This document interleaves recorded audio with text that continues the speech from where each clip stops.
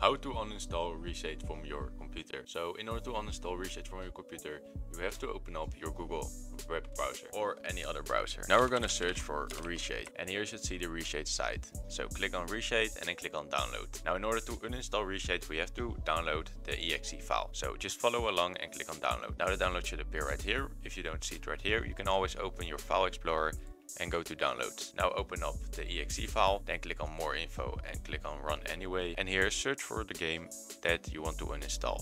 So in my case it's GTA 5, so I click on GTA 5 and then click on next.